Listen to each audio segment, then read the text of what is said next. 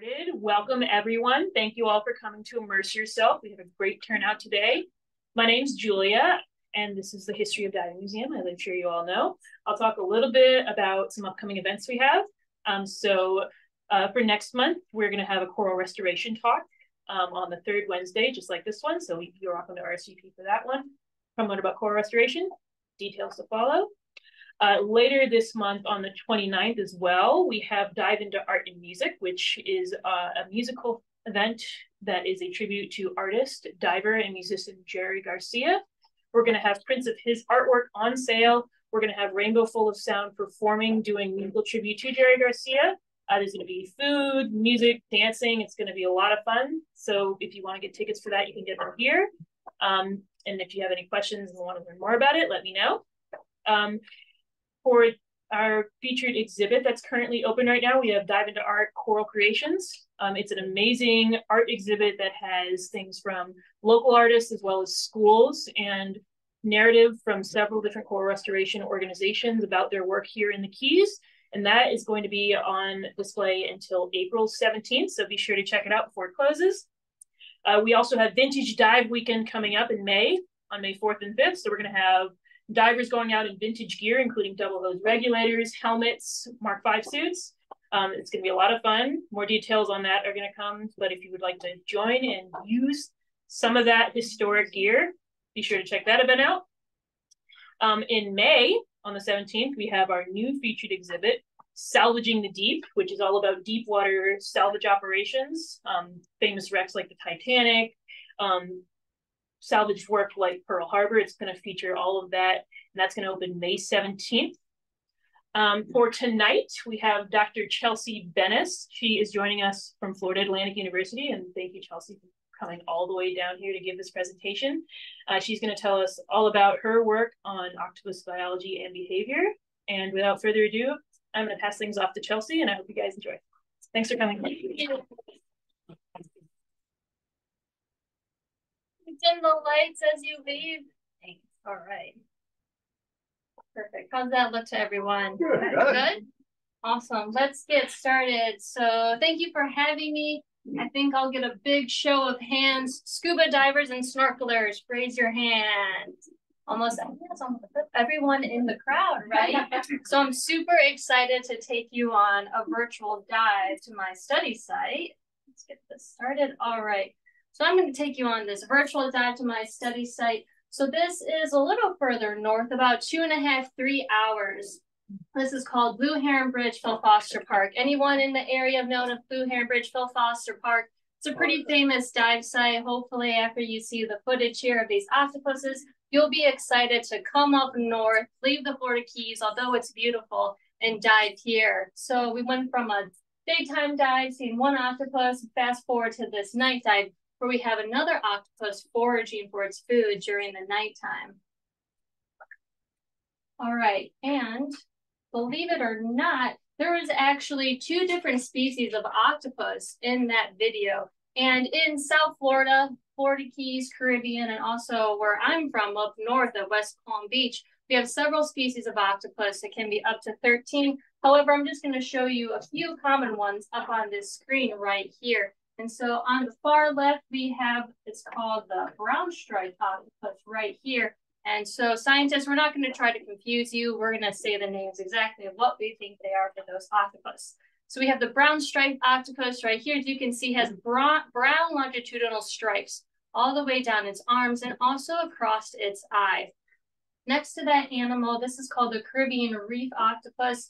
I'm sure you've seen it here on night dives in the Florida Keys and also up in north of Florida area. And so the key distinguishing feature of this animal is its bluish green iridescent color that it has above its eyes, on its head, on its mantle, and throughout its webbing. And so these 2 octopuses are medium to large size octopuses. I like to say about the size of like a serving plate, or they can be even larger. And I say that because we move to the 3rd octopus. This is a Caribbean 2-spot octopus, and it's a much smaller species. It can fit in my hand. So this is a really close-up image of this animal. Macro photographer Sandra Edwards took this photo. And so it's hard to show in the picture, but right here where I have my arrow, there's like a blue ring, iridescent ring called a false eye spot that it has below that eye and also below the other eye. And so just to make sure that you guys know, it's the Caribbean 2 spot and not the blue ring octopus, although it has these blue rings on it. For blue ring octopus, those octopus species have about 50 to 60 blue rings, and they're only found in the Indo-Pacific area. You won't find them in our oceans. We're going to jump back to one of the stars. This is the common octopus, and this is the one that you saw in that nighttime footage in that video. And the other star of my research, and also one of my arm octopus. And so this is a relatively small species as well. And so the mantle length, and so that's usually when scientists talk back and forth and they say, well, how big was that octopus? You can either weigh the animal or you can say the mantle length was 8 inches. And so usually we use that term mantle length to talk about how big an octopus was. And so the mantle length of this Atlantic longarm, when I say a relatively small species, its mantle length as an adult is about 2 to 3 inches, or about the length of my pointer finger. So a pretty small octopus. However, how it gets its name, super long arms. The arms are about 4 to 7 times its mantle length, as you can see in this picture. It likes to wrap around. It's also a relative to the Indo-Pacific mimic octopuses that you may be familiar with if you've watched any nature documentary, Nat Geo, BBC, where you hear about the wonderpuss or mimic octopus. Those are very popular mimic octopuses. I'm the cheerleader for the Atlantic longarm because it's also a mimic octopus and it mimics flatfish or flounder in the area. And then we've got another species, but I'm going to leave this a secret. It's coming soon because I'm going to talk about it in one of my recent research projects that just wrapped up. And so you saw from the video earlier that there's 2 species that are actually in relatively high abundance at my study site, Blue Heron Bridge, Phil Foster Park. That's a part of the Lake Worth Lagoon. I mean, over a 3-year period when I did diving, I marked the den locations of these 2 different species. All of those green dots are the common octopus, and all of those pink dots or purple dots are the Atlantic longarm octopus. So as you can see, I'm a field biologist. I love spending time under the water diving, just like you. So over 3 years, this was 371 dive hours. And you can see here that these animals are living pretty close to each other, not on the bridge. It's just like that on the map. They're actually under the bridge. So don't worry, the octopus is in the water. And so I like to call them underwater neighbors. So they're living really close to each other. So the big research question is why or how are they living there, underwater neighbors? How are they able to do this and not compete for resources? So they live really close to each other. And the next question was, well, maybe they're living there at different times of the year. So I took all of these dots, all of these octopus dens that I have on that map, and I broke them up into different seasonal categories, winter, spring, summer, and fall, to see, well, maybe they're there at different times of the year, so they're not competing or running into each other, also known as interference competition. But you can see they have the same trend. So the common octopus in green, Atlantic longarm in pink. Not very many octopus in this intercoastal lagoon during the winter. You start to see a spike, have lots of number of octopus there in the spring, still pretty heavy in the summer, and then it starts to decline in the fall. So I termed the springtime octopus season in the Lake Worth Lagoon. So if you're ever up north and you really want to see the octopus, now is the perfect time to see it all the way through summer. I recently got in the water and the octopus, both species are there. Just to give you an idea, on previous dives, when I would dive there during the springtime, you could count up to 10 octopus on one dive, and that could be for one species. So that's a lot of octopus to see on one dive. Usually you're lucky to see one if you're scuba diving. It's usually at nighttime. And a lot of these animals are juveniles. All right, so to answer this big octopus coexistence question, first looked at their distribution. And we know that they're underwater neighbors and they're actually living really close to each other, and they're there at the same times during the year. Next is to look at, well, maybe they're using different habitat types or different habitat associations. What are they making their dens or their homes out of? Want to also look at activity periods. So maybe they're coming out of their dens to forage and feed at different times of the day. So I like to avoid traffic. So when I was driving down here from Lake Worth, I left early to avoid that interference with other people. Octopuses may be doing a similar thing, coming out at different times of the day to avoid running into each other. And then another mechanism of resource partitioning may be they're eating different things. So also looking at their diet. And so this is just a quick clip to show you, oops, let me turn that down before I turn the music up. The in-person folks get a nice preview with the music. So sorry, Zoom crew, you don't get any music. But a quick video just to show you of all what we carry when we go on research dives.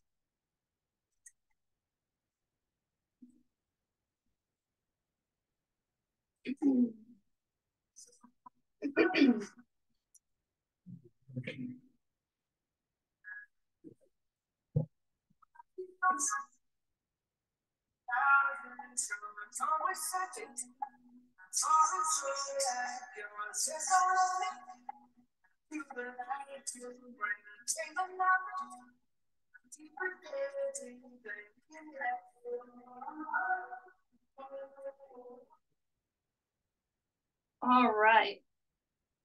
And so I'd also like to point out, you can probably see on the screen that this video was with Jennifer Adler. She's actually a Nat Geo explorer and an advocate for minorities and females in STEM. And so this was actually part of If Then She Can project. I'm a big advocate and very passionate to help and inspire young girls to be in different STEM fields. So I was really excited to be a part of this video. And so what you probably also saw in the video is that we have a lot of equipment that we bring on research dives. And so one of those types of research equipment you probably saw was this PVC structure right here that we call a quadrat. And so I used this for the Habitat Association project. So what I did, so you probably saw me with my big camera. When I find an octopus in its den, I overlay the quadrat where that octopus is, and then I photograph what I call its surrounding habitat or den habitat. I do that for the common octopus several times. I do that for the Atlantic longarm octopus several times to figure out if they are associated with sand, rock, rubble, and structure.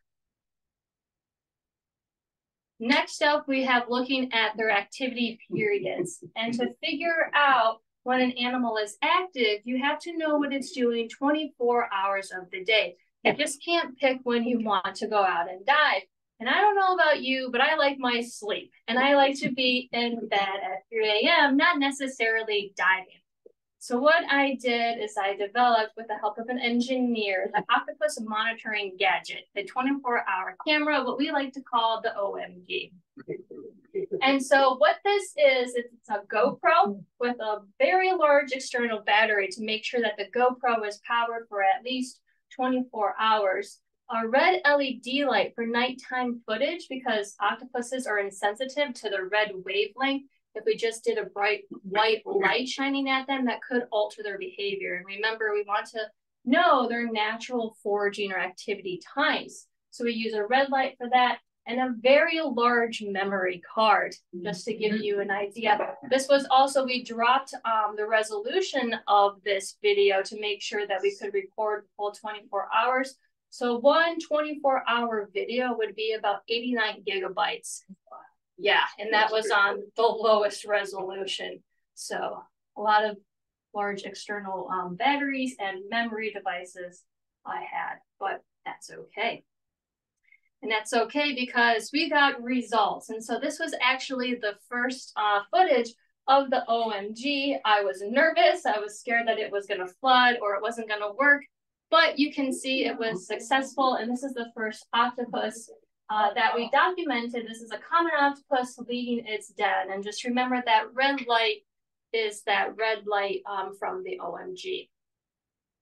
So here, what I'm looking for is natural foraging behavior. So you probably saw the octopus's arms are kind of going out on the sediment. We call that speculative bottom searching. Their arms are aligned with suckers that can touch and taste the environment. So they know when they have a tasty snack, and what they'll do is they'll pull that prey item just like that underneath their arms where their mouth is located.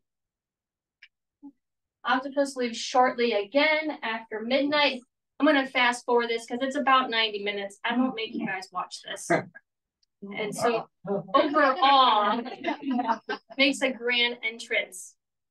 So again, this was done for multiple animals for the common octopus and the Atlantic longarm. It was actually over 1,000 hours of video that we watched to figure out what time these two species are active. And then we have what's on the menu for these two animals. And so there are multiple ways that you can figure out what octopuses are eating. And so for this Atlantic longarm, I like to say that it eats on the go or the swim. And so what I had to do is follow this animal at a distance to make sure that it did natural foraging behaviors, but also was able to capture what this animal was eating. And again, you can see how it stretches out its really long arms to touch and taste the environment. Scares that crab out of that algae right there. Got him. Yep. And so octopuses have a pretty fast or high metabolism. So they eat on the go. They may have that one crab, but that's not enough. He's going to go for another one. You can see that shamefaced crab right there doesn't get away from that octopus.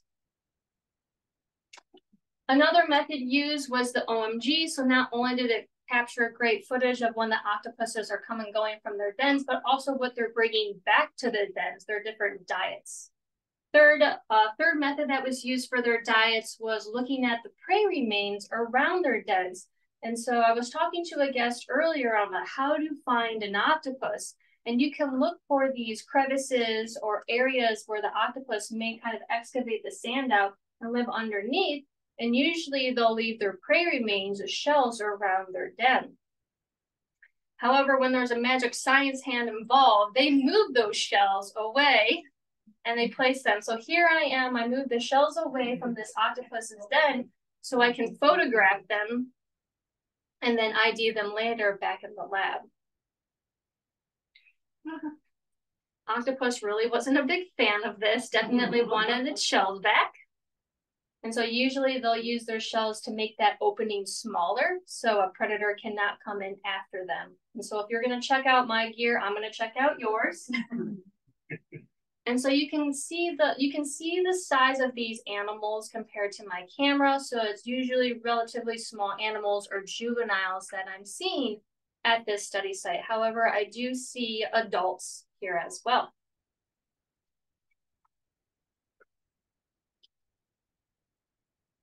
And so 3 methods were used to get a better idea of the diet of these two species. All right, and some other cool stuff about their feeding behavior and what I like to call their mouth parts, the stranger things. And so we'll get into that, but first how they find their prey. It's definitely a visual and a chemical tactile cue, all of this combined. So first with their vision, they have really cool eyes that are placed on the side of their head. And you notice their pupils are also rectangular. And so their eyes being on the side of their head, rectangular pupils, allows them to have like a panoramic vision underneath the water. So they're scanning the environment for predators, but also for prey. They also can smell with their skin. They don't have a nose, they'll look kind of silly, but they actually have dimples in their skin that allows them to smell the chemicals in the water. And like I mentioned before, their arms playing a very important role since they are benthic animals living on the bottom of the seafloor.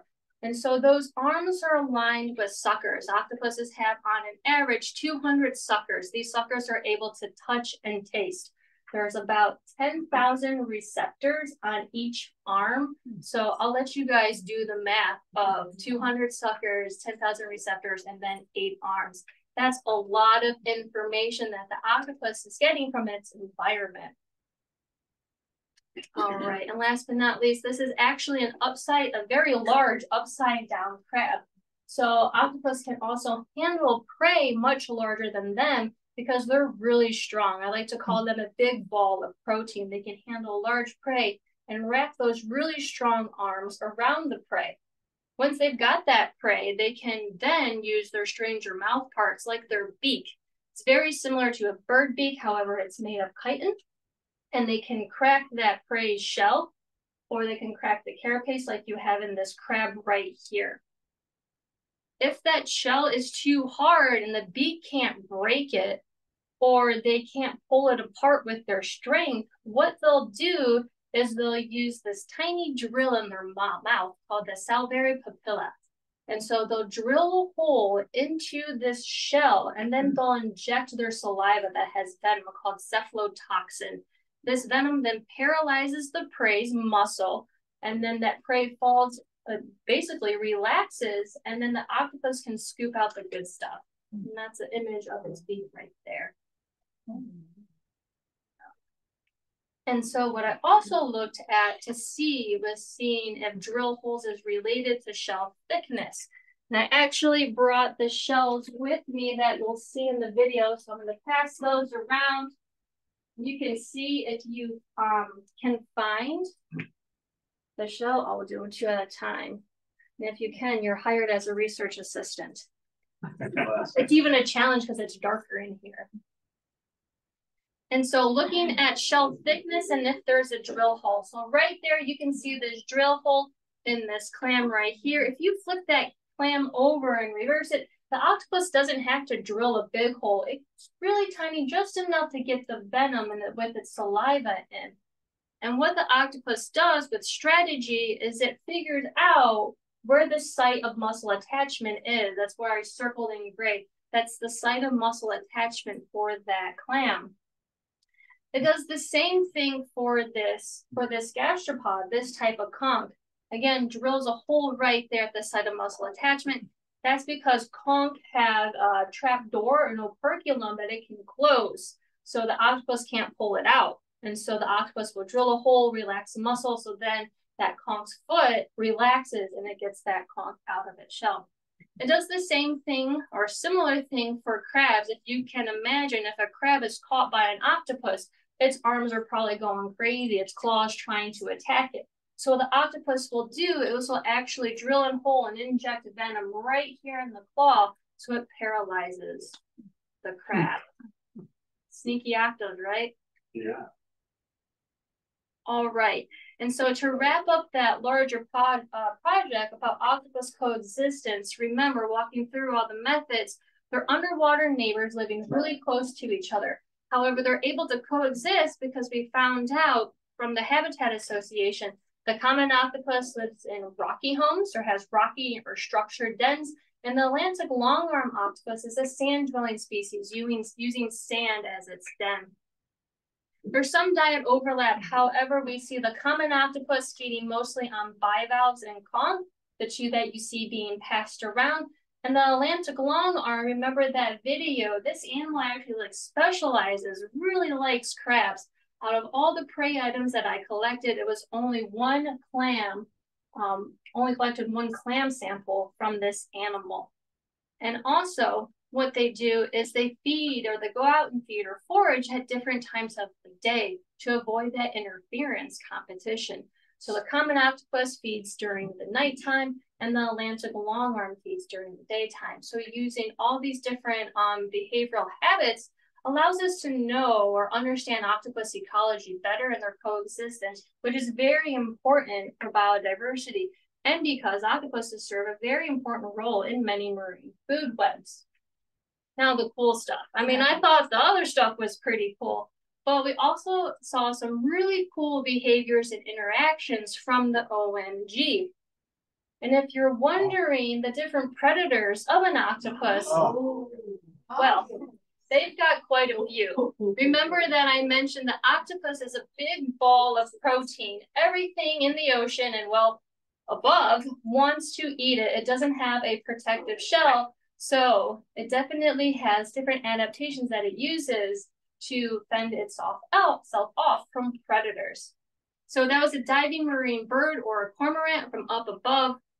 Of course, we've got predators in the water column.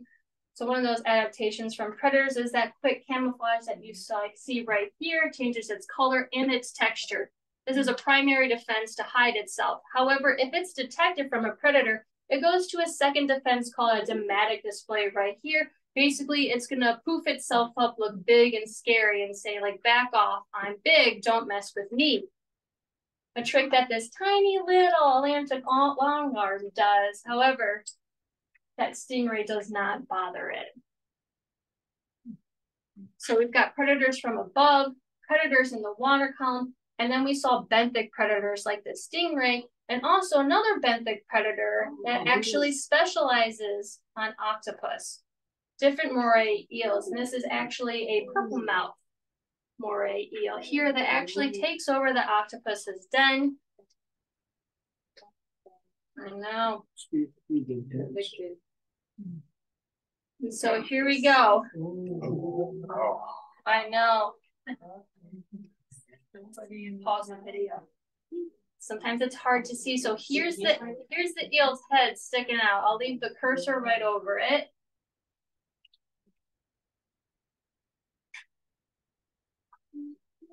What's gonna happen? Oh,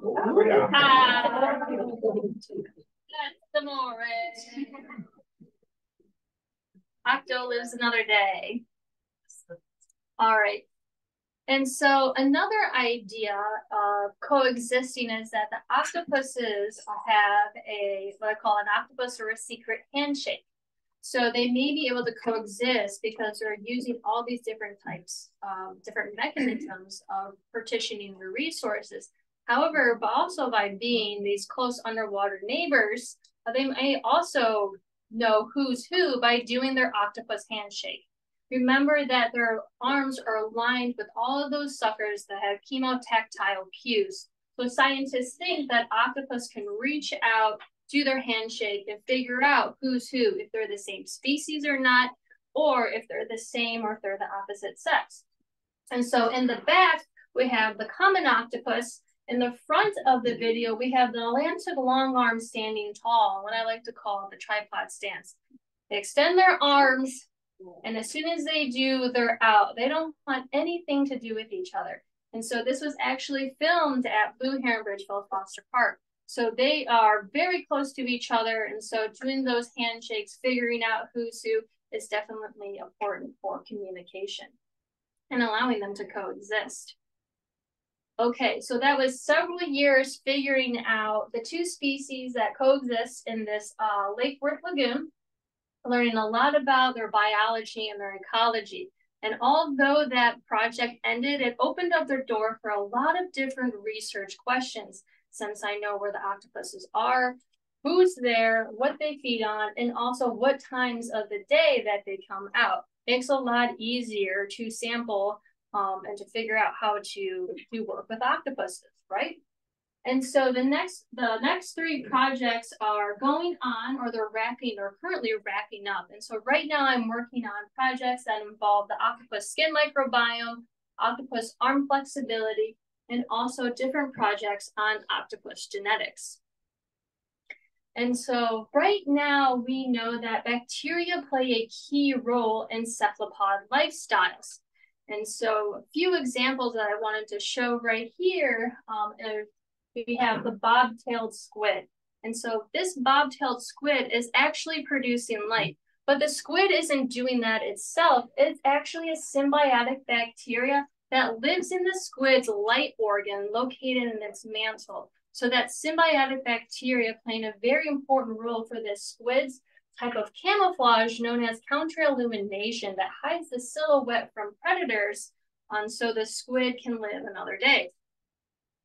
Another example of how bacteria are important is with the blue-ringed octopus. And I think everyone's familiar with this guy and knows that this octopus has a very potent neurotoxin called tetrodotoxin. So I mentioned that octopuses are venomous, so all octopuses have that cephalotoxin. However, this blue-ringed octopus and another species have this TTX or tetrodotoxin in their saliva.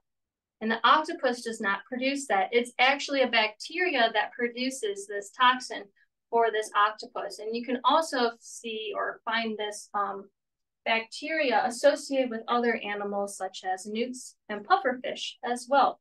And so this is very important for the animals, how it hunts and also how it defends itself against predators.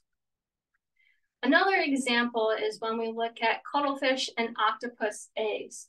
They are known to coat their eggs in beneficial bacteria to help combat any infection or biofouling bacteria or fungus to keep those eggs healthy.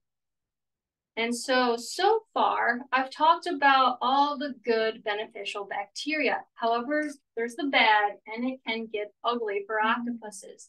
So pathogenic bacteria can cause skin lesions, deep wounds, or can even be fatal to octopuses in the wild or in the lab. And so to limit the increased exposure to this infection, the first line of defense are external barriers, such as the skin. And so usually, there we go.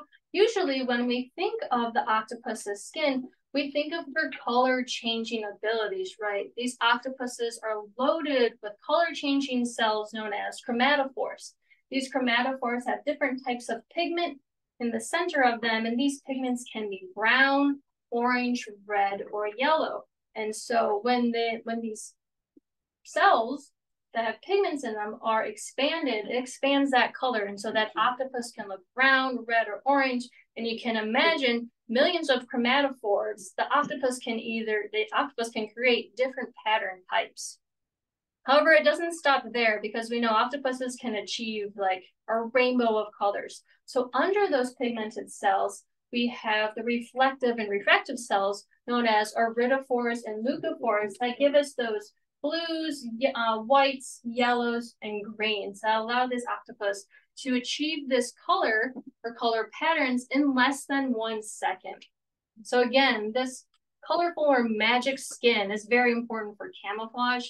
It's important for communication and also prey attraction. However, their skin is also important for lubrication and protection. They have different types of mucus on their skin, and it's thought that this mucus interacts with different types of bacteria on their skin, which brings us to the research question of, well, does the octopus have a unique skin microbiome?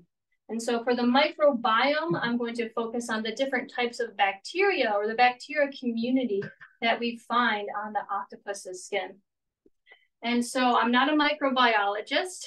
However, I was contacted by researchers at Nova Southeastern University and said, hey, you know how to find an octopus and you know their behavior. Do you think you could swab an octopus for its bacteria? And I was like, I was like, well, we can sure try. And so that's exactly what I did for this project. I didn't want to remove the octopuses for a long period of time out of the water, so I developed the floating lab. And so this is a fancy $5 boogie board and some takeout containers of soup. So basically what I modified is I modified this boogie board to be my dye flag. I cut out the center of it. I cut out a square where you can see my little octopus basket. And then the takeout containers I modified to put my swabs in, and also my containers for sediment and water. And so the idea is I swab the octopus for the bacteria that's on its skin, and then I also take water samples and sediment samples of the same area where I collected the octopus, so I can compare those different samples to see what bacteria are in those 3 different groups.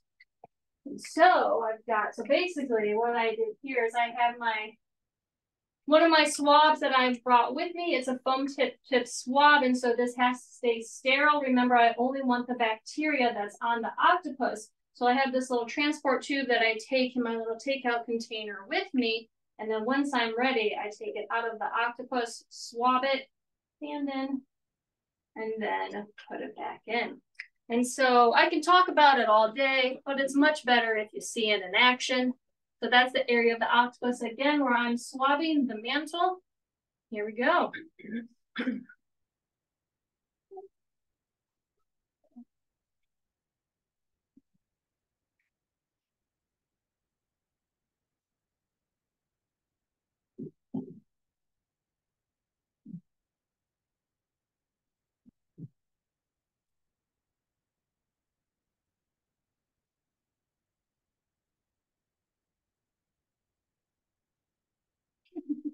What just happened?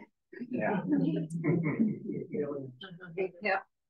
All right, and another thing that I didn't previously mention, but you notice that I'm collecting the octopus, ascending to my dive float, and then back down. So as divers, you know, it's not a smart thing to do that if it's super deep, right? So I'm able to do this because my study sites are pretty shallow. The average depth is 10 to 15 feet. And sometimes I find octopuses in shallow areas. So I'm able to collect this octopus, I send up to my dive float, inflate my BC, I work at my floating lab, and then I go back down.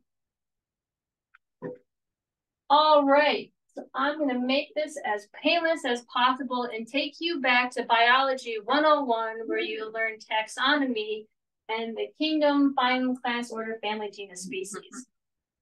Don't worry, we won't spend too much time on it. So this is just to give you an idea and to give you an example of kind of how animals are grouped or classified together, not just animals, all organisms in general. And so what we have here is that, you know, we start with octopuses, an animal that we are familiar with. They belong to a larger phylum known as mollusca. They have a mantle. We kind of talked about their mouth parts being, they have a radula, beaks, all that. So animals that have similar characteristics are grouped together. Very broad general phylum mollusca. We move on to our class Cephalopoda. The cephalopods, we've got octopus, cuttlefish, squid, and nautilus are more alike than our other mollusks, such as our clams, gastropods, and so on. So we group those animals together. The ones that have 8 feet or 8 limbs are a part of our octopus group. And from there, we get into more specific characteristics that group animals that are more alike together, all the way down to genus and species. And so for the genus, we have octopus, which is a very large genus, and then the species vulgaris. So that's Octopus vulgaris right here. And so if I talk about my other animal, I have all the way down, we see that the 2 species belong to all these same taxonomic levels, except they're different enough in their genus that they're actually in 2 different genera. So this one on the right side, the Atlantic longarm, is actually called Macrotritopus diphilippi. Well, good with taxonomy? Yeah, so don't worry. I'm not going to do all of that for bacteria because that's a lot. And maybe.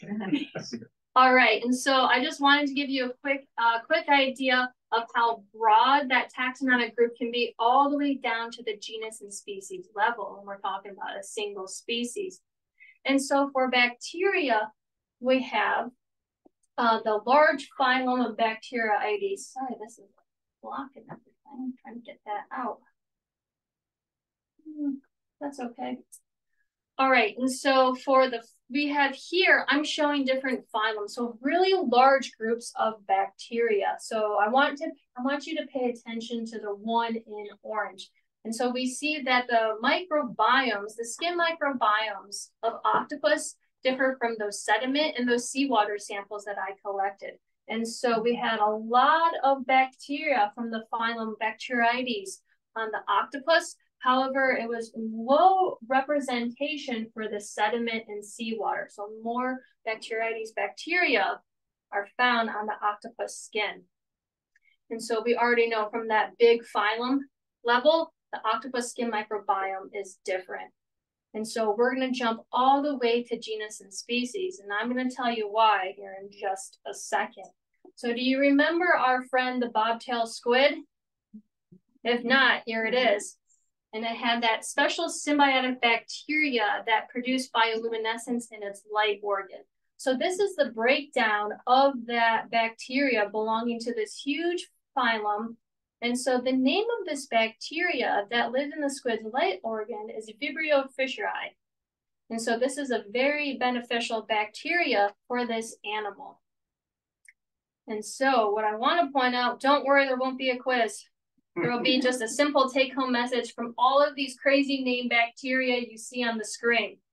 So what I wanted to show you is that we started at the big phylum level, Bacteroides, and we worked all the way down to genus and species of what you see here in this Venn diagram. both species have a lot of bacteria that are present on their skin. But what's really cool is that there's species-specific bacteria, meaning on the common octopus, you're only finding this genus and species of bacteria, whereas on the Atlantic longarm octopus, there's 6 unique genus and species of bacteria over here. And so what we have here, remember our Vibrio fischeri friend from the bobtail squid? That was a good bacteria. Why I went to genus and species is because I wanted to show you that even at the genus level, bacteria can be very different. And so here we have Vibrio harveyi. And so this is actually a pathogenic bacteria. And so what I wanted to do with this study is I wanted to see what exactly the bacteria were, genus and species, to figure out if they were beneficial or if they were possibly pathogenic bacteria. And so the take-home message here is that we have both non-pathogenic and pathogenic bacteria on the octopuses, but what's really cool is that there are species-specific bacteria on the octopus skin. And so we see that they are, already kind of covered this, but the significance of the skin care is that it's really cool. This was the first study done on 2 wild species of octopus to figure out that, yes, they do have unique skin microbiome. And what I just mentioned before is that these symbiotic bacteria on their skin consist of non-pathogenic and pathogenic bacteria. From these non-pathogenic bacteria, several groups on that Venn diagram that you saw earlier are known to be biodegraders, produce pigments, or squalene.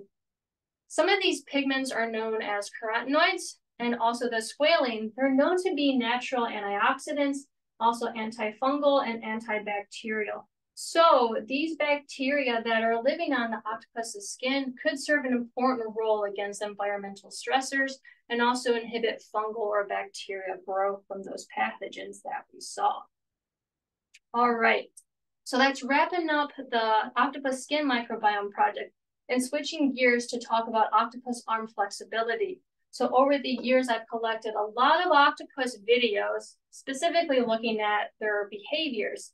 So we had there that octopus was mimicking, remember mimicking the flatfish? We also have a moving rock trick, and they can also masquerade like moving seaweed. And so these are very complex behaviors that the octopus achieves through its color, its skin color patterns, and also by moving and contorting its 8 arms in different ways.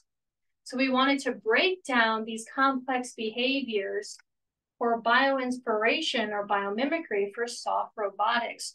So how the octopus can do this is, remember, it's a big ball of protein with no bones.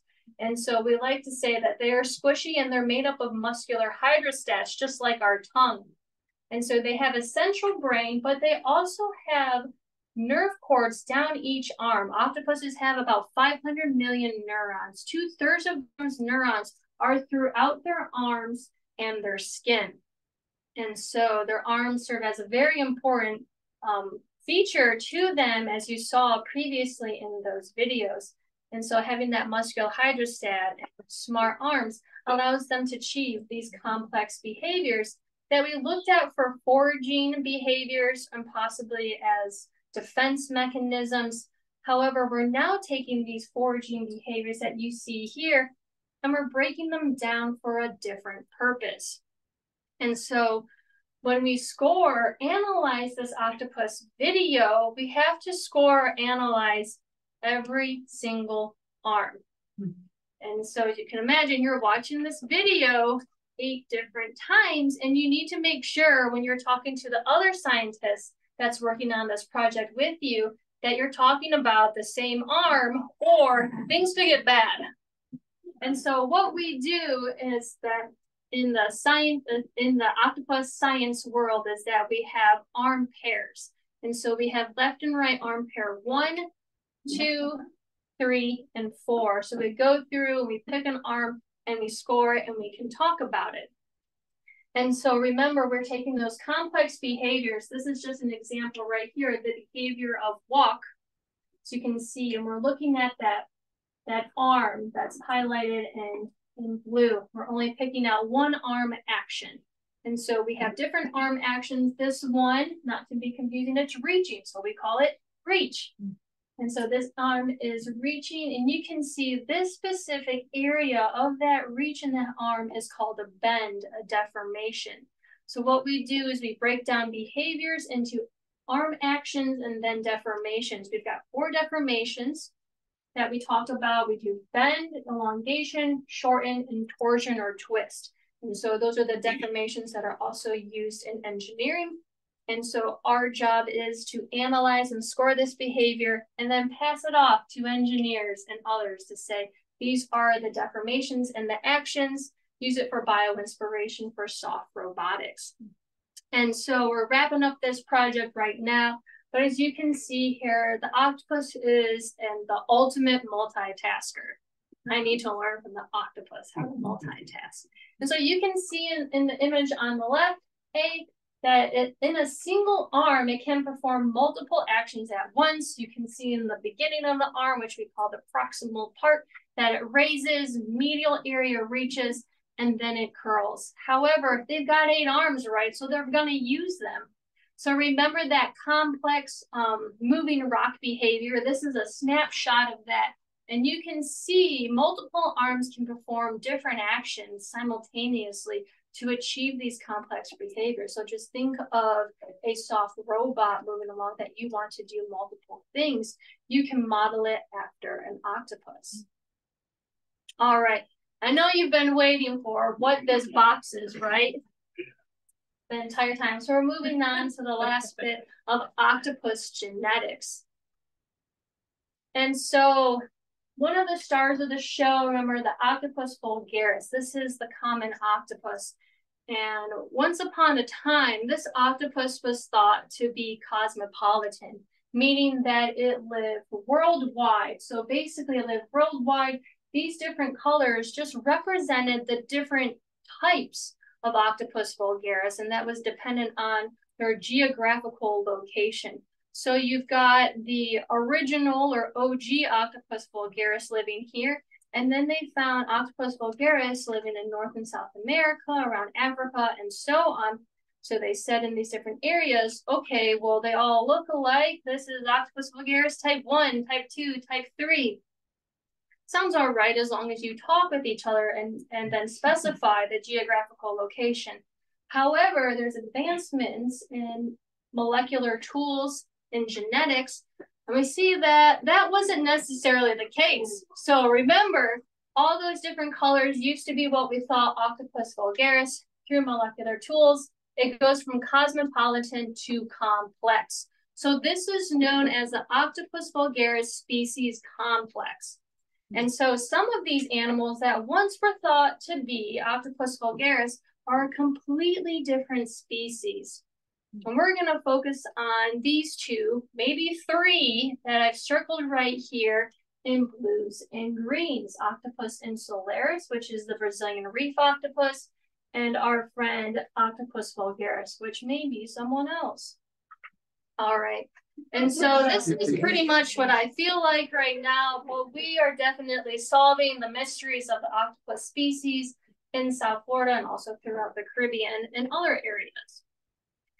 And so this was definitely a collaboration project and also a citizen science project.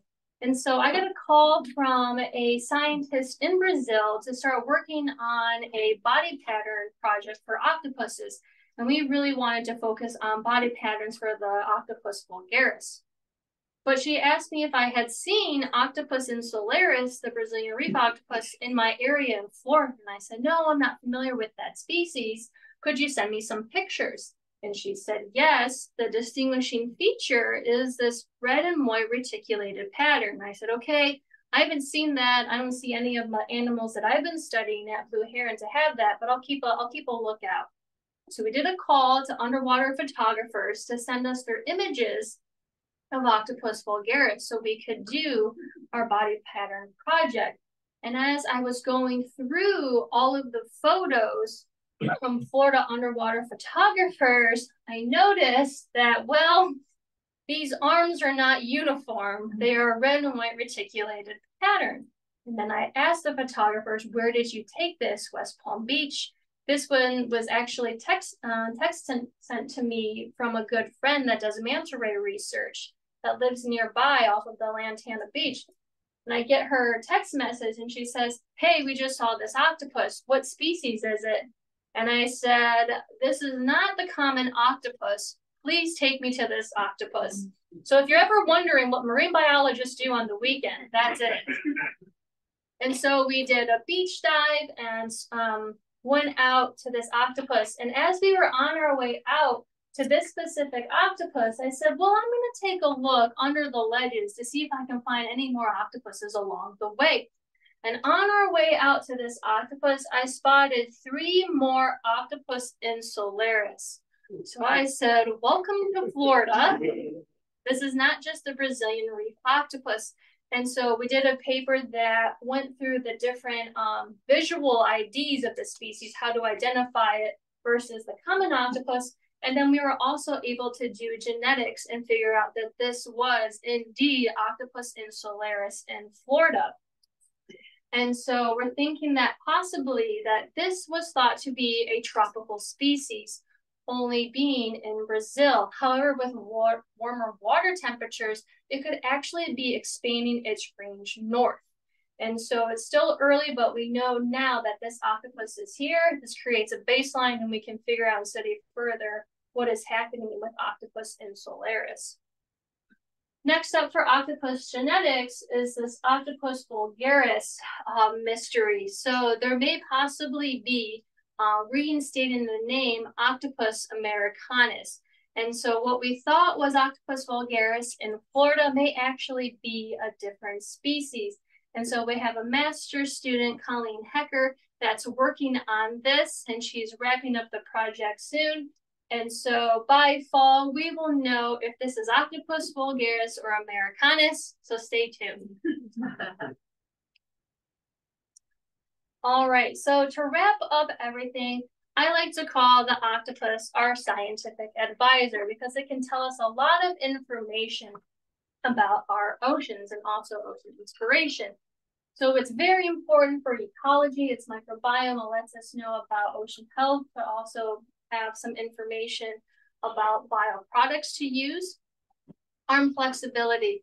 Definitely it's big for bioinspiration for soft robotics. The genetics are really important for biodiversity, fisheries, knowing what octopus species is who, and also that genetics can be used for different areas of science like neuroscience. Also, science communication is a big part of what I do as well. I do research at Florida Atlantic University. However, I also lead a science outreach program called the Marine Sea Scholars. C stands for Science, Education, and Art. This allows graduate and undergraduate students to learn about the research that's done at the FAU Marine Lab and talk about it to the general public. So this has to do with collaboration and a broader impact. And so also to do with collaboration, we've got a new student in the area. So this is Shane Springbat. He is a new PhD student that will be joining FAU. And I say collaboration because he also works for FWC research team. He's on the lobster team here in the Keys off Marathon. So he'll be joining the Octopuses, I like to call it, at the FAU Marine Lab. And his project will be exploring how the Florida octopuses, how they interact with the Caribbean spiny lobster, which is very important. I don't know if we have any lobster or crab fishermen out there. Nope, I don't see anyone. So, oh yeah. Yeah, now I'm seeing some hands.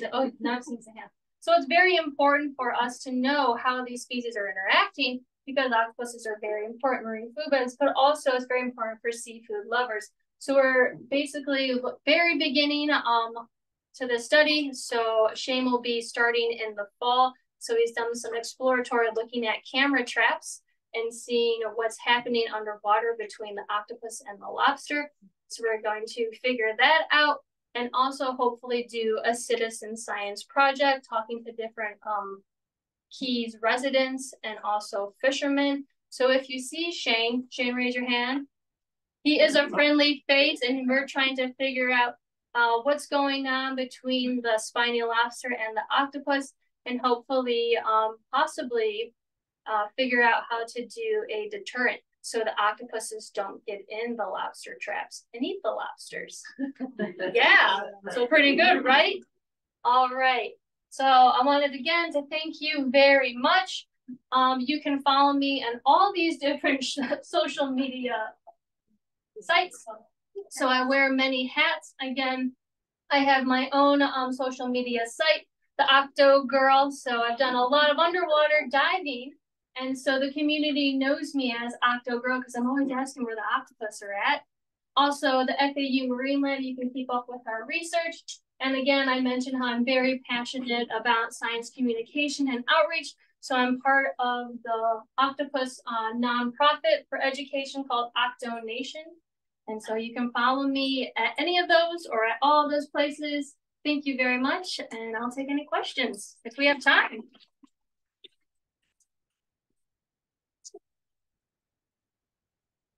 So when you get a question from the audience, if you could repeat it for those watching on Zoom, and I'll collect any questions from Zoom and bring them into you. Sounds good. I saw your hand go up first. Yeah, with all this collecting all this octo slime stuff, is any of it dangerous to you? So collecting the octopus slime or the mucus from the microbiome? Yeah. Yeah, so the question is, any of the mucus and bacteria that I'm collecting from the octopus skin, is it harmful to me?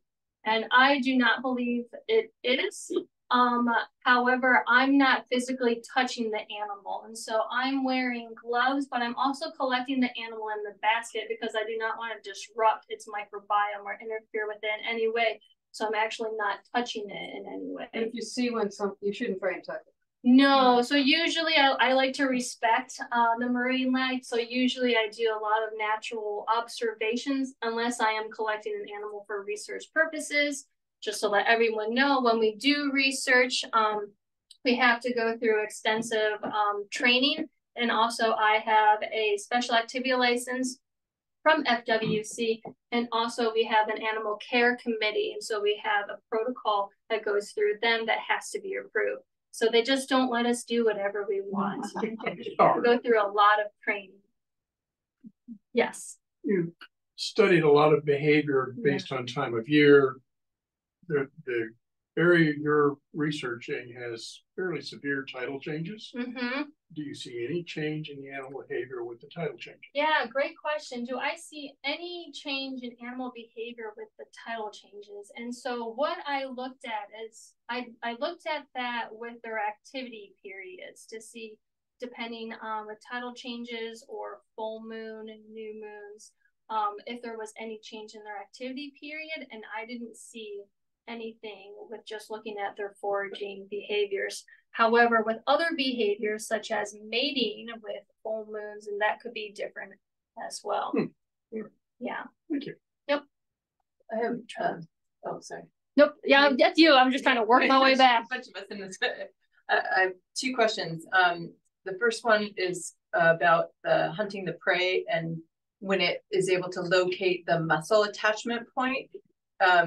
Is that constant or is it random? And if it like targets that muscle point, how does it know? And is it coming from brain or from the arm sensors? Yeah. Know yet? Yeah. So when it injects the venom into the animal, like first when it drills the hole, how does it know where to drill the hole? Yes, so it's definitely learned. Looking at photos and also the prey items that I collected, it's not always like directly, it's a learned behavior to where it's like, it may be in different areas of the octopus. So it's not in the same spot every single time. Okay. And you don't know yet if it's coming from that so brain or the arm?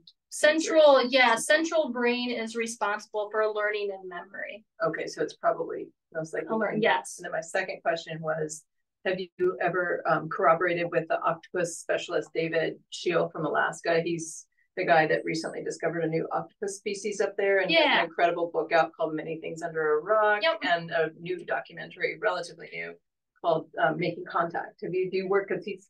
I'm seeing a lot or hearing a lot of. Yeah, so David and I have not worked on a project together, collaborated. However, we do know each other, and we've been to conferences together, and we've actually communicated back and forth because I read one of David's previous papers. So he did the swabs for octopus genetics. Yeah, so David's paper used the swabs for octopus genetics because first I was using things you thought you would never like think you'd focus on. Polyester versus foam tip swabs. So first I was using polyester swabs and it wasn't collecting enough mucus and bacteria. So I found David's paper and it showed that for low amounts of skin cells, use foam tip swabs. So I switched and we contacted back and forth about genetics. Long story short, we haven't collaborated. We know each other. We're at conferences together and we geek out and we show each other octopus videos. What we're doing. Could you stop sharing your screen so you're full screen? Yes. And that way people can see you a little better. There we go. Oh, Just will this work or no? You want me to pin myself? Go ahead and take more questions. More question. When you're looking at foraging behavior under the Blue Heron Bridge, curious about den spacing. What was the shortest distance between two dens?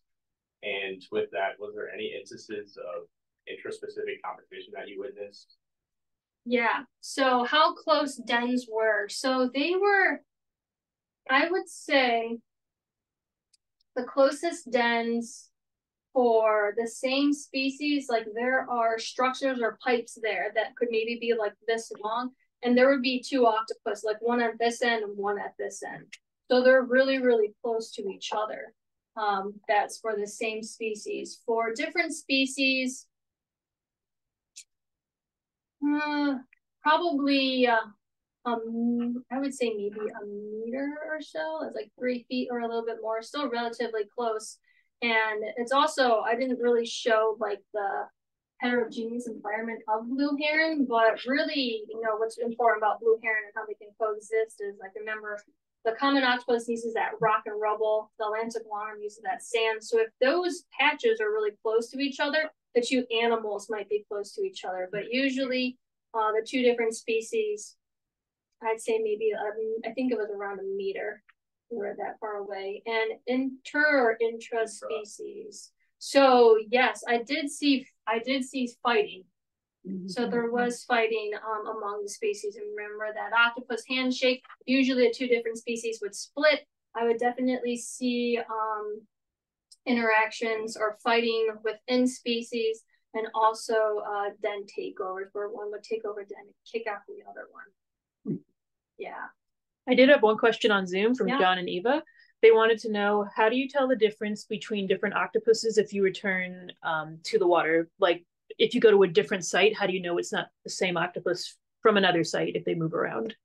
Yeah, that's a great question. So how do I know if it's not the same octopus from a different site or not? And so for a lot of my work, I stay at the same study site. However, I guess I don't know if they're coming or going. And so for the previous study, when I was looking at the octopuses over a 3-year period, when looking at their spatial distributions of their dens, octopuses have relatively short lifespans. The two species that I study are about a year. So I know that the next year that I come back, those are different species. And for that study, I purposely just wanted to know the den location so I could get an understanding of their spatial distribution.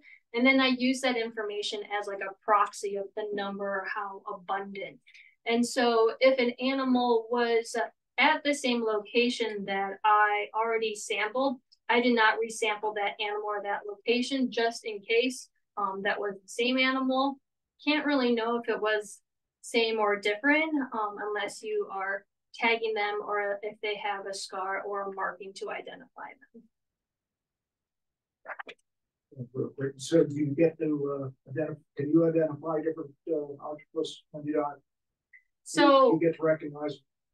Do I get to recognize different octopuses when I dive? And so yes and no. Usually I'm not going back and studying the same species over a period of time. I'm trying to sample different animals. But octopuses, depending on the species, so for the common octopus, they'll usually return to their same den or their same site and stay there for either a couple of days weeks or months, depending on the real estate or how the den is in that area. And so I did go back for one specific individual octopus and documented it over a month and a half. And so I did follow that individual for that amount of time. But usually I'm not following the same individual. Can you recognize? Can I recognize them? From another individual? Aside from location. No, unless they have some scar or some marking or a tag. Yeah, but there are, I mean, unless I spend a lot of time, I haven't really spent that much time with individuals, but they have shown that in different species of octopus, like the wonderpus or the mimic octopus, that they have specific skin patterns, kind of like a whale shark, or how we have a unique fingerprint. So they have specific patterns. So if you were to study that pattern, you could identify individuals. I don't know if I would try to do that within the field, but usually take a snapshot and then load it up into a software system. So it's possible. We've read a lot about Vibrio vulnificus as a toxic neurotoxin producing bacteria, and I see the Vibrio and the other bacteria that were toxic. Has anyone looked at any correlation between that and, say, a bloom of octopi and maybe a fish kill, like what's happening to the small tooth sawfish? Yeah, so with the sawfish, I believe it's the spinning fish disease is what they're calling it right now, right? Yeah, and so I don't know if it's necessarily due to a bacteria. I think scientists are still figuring out what the factors are with water quality. I don't think they think it's anything with depleted oxygen. So as far as I know, I don't know if that's associated with bacteria or a bloom like Vibrio vulnificus. Also, with these different species of Vibrio vulnificus is more of a brackish to freshwater bacteria that you'll find in lagoons. Doesn't really last in the ocean.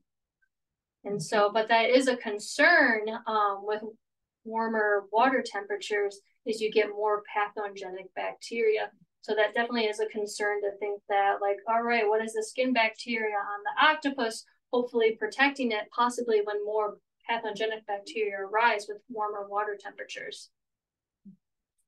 I had a question about the drilling of the hole. Mm-hmm. Is it a long process? Are there mechanical, besides mechanical means, and chemical means or enzymes that help fill that hole? Yeah, and so it's definitely it does take some time.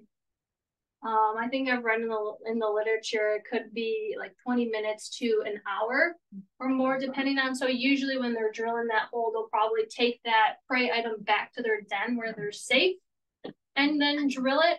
And so it's definitely mechanical, but also within the saliva, I didn't mention that neurotoxin. However, the saliva also does have enzymes to start breaking down the shell and also the prey item to start digesting it. Another fun fact about the octopus is that it has a donut brain. And so everyone can come up and see this afterwards if you want, but that's a good demonstration. So we also worked with the Guinness Book of World Records. Ocean was here. So it was fun. I got to work with the illustrators and artists there. And so I got to make sure that the giant Pacific octopus that they illustrated was anatomically correct and the facts were correct. And so this does have a donut brain. And so what I mean by that is that the octopus's esophagus actually runs through the center of its brain. So literally the brain right here, and then the esophagus going straight through. So the octopus can't have any large food pieces or it could hurt its brain. So, right? No pressure. And so what it does is that it will start digesting the food before and shredding it up with its radula. It's like a ribbon tooth-like tongue, and start chewing its food really, really fine and then swallow it so it doesn't hurt its brain. Yeah. Pretty cool. I know, right? They're aliens. When you dive blue heron, you dive at slack tide only, or do you go out there and fight it all day long? Oh, that's a great question. Yeah, about the Blue Heron Bridge dive site. Since it is, and I've got, I think there's some examples up here, and so you can come take a look. This was in the presentation. So yeah, the Blue Heron Bridge is really close to the Palm Beach Inlet, so it's heavily influenced by the tidal cycle. And so best time to dive is high slack tide. So that's when all the clear seawater, ocean water is coming in. And by high slack tide, that can be 30 to 60 minutes before high tide and after high tide. So you could get about an hour or two or longer if you're medium, just stay in there. You're staring at an octopus. So you can get a lot of bottom time, which is also great for animal behavior work, getting a lot of time observing them. So that's the best time to go. But sometimes after that switches, you do get that before you get that incoming current, after you get the outgoing current. And it's a lot to fight. And there have been times where I've stayed in the water a little too long and like you're fighting it to get back. But yeah, I try to go at high tide, and of course that's getting later, about 45 minutes to an hour, like every day. So if you ever want to dive Blue Heron Bridge, the tide chart that I use is known as Port of Palm Beach tides, and that's what I use for Blue Heron. Yeah. How many cameras have you lost? Actually, like, well, 0. I've lost 1 camera to a human. Oh. They stole my OMG. Oh. I know. There was even a sign on it. So I've lost 0 cameras to an octopus. Luckily, I'm usually holding on to it. However, there's been some times I've got a pretty big camera, and it's a pretty small octopus. It's not a giant Pacific octopus like the stories we may hear about when they grab them. So luckily, they just usually crawl around it, and then I just pick it up, and then they go on their way. So far 0. When they drill through the shells, how long does that take?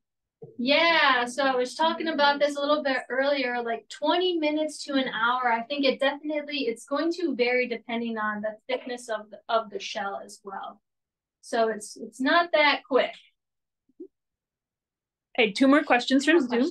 Oh, yeah. One is, do the octopus tend to stay in their one den, or do they move around? Excellent question. And so usually for octopus species, they will stay in the same den for a certain period of time, days, weeks, or even months. However, the Atlantic longarm octopus doesn't really do that. It likes to hop around since it's a sand-dwelling species. What it will do is it will use its long arms and actually create a burrow or a den, and it kind of like squishes itself down into that tunnel. It can actually tunnel and burrow. And so that's another project that an incoming master student is going to help me out with, because we really don't know the biomechanics of the burrowing of the Atlantic longarm. We know it does it, we know it goes down and then pops up, but that's about it. And so we're excited to study that. And so to get back to the question, usually they'll hang out, but for certain species like the Atlantic longarm, they will leave and they'll create their own dens and they'll steal dens. And so that was also challenging with the OMG. Remember, I need 24 hours. I need this octopus to be in the den, leave, come back, and do its thing. However, that's how we discovered that the Atlantic longarm doesn't necessarily stay in the same location. They keep leaving. And so I had to deploy the OMG several more times to make sure that I got enough footage of that animal. This last question is actually mine. So you mentioned that the regular octopus, like the ones you study, have cephalotoxin, and that all octopuses have that toxin. So my question is, we all know the blue ring octopus is dangerous to humans. Is a regular octopus with that cephalotoxin at all dangerous to humans? Yeah, that's a great question. If that cephalotoxin is dangerous to humans. And first, I think we talked about this earlier, like don't handle an octopus unless you have, the permits or the training to do so. Admire them in their natural habitat. However, I know that sometimes you don't know an octopus is in its shell or a can, and you pick it up and there it is. So it happens, and some people do get bit by an octopus, and it can hurt, a little sting, or they can develop a little rash. However, this is gonna vary depending on individuals, and I like to give the example of moon jellyfish. Has anyone been stung by a moon jellyfish here? See some hands going up. Yeah, or the upside down jellyfish Cassiopeia. Do you break out in a big rash? No, some people do, and so I like to give the example of me and my other research assistant. And so we were diving in, there was a moon jellyfish, and I would get stung by a moon jellyfish, and it's just like, oh, that's a little sting, and like it goes away. If she gets stung by a moon jellyfish, her face just blows up, and like it was after a dive, and I didn't know, and then I looked at her, and her lip was like twice the size, and I was just like, oh my God, are you okay? Like, do you need anything? And so I like to use that example because with octopus as well, there can be different reactions. It's kind of like bees. Some people are allergic, some aren't. Yes, absolutely. Yeah. Okay. That's all.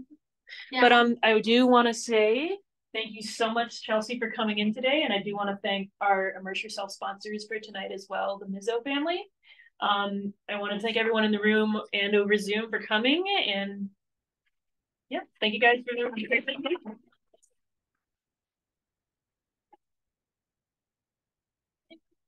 questions. As a gift to you and a thank you for being our presenter, we are giving you a year-long membership. Thank you. Thank you guys.